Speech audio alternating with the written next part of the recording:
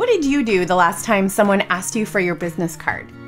Did you sheepishly grin and swear to yourself that you'd actually print some up and have them with you at the ready for the next time someone asks?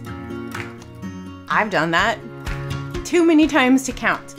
But the reality is no one wants to type your website into their phone or dig your business card out from the bottom of their purse. So instead, let's level up the game and make it easier on everyone with the totally sleek, endlessly editable, and always at the ready virtual business card. I'm going to walk you through the step-by-step process for not one, not two, but 3 different approaches for building your own fancy schmancy digital calling card.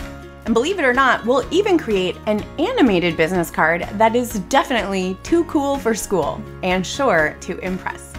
Whether you prefer to work in Adobe InDesign, Photoshop, or Illustrator, I've got you covered. You'll learn 3 ways to generate QR codes that you can use to direct people to your website, portfolio, social accounts, and pretty much anywhere else you can think of. My name is Kara Plichinich, and I've been a design geek for over 20 years now, and I've been teaching for nearly just as long, with courses on everything from photography to Photoshop and InDesign to Illustrator.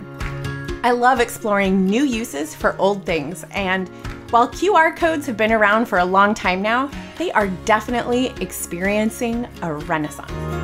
So if you're ready to seize the moment and stop apologizing for not having printed cards on you at all times, join me in the next video and we'll get started.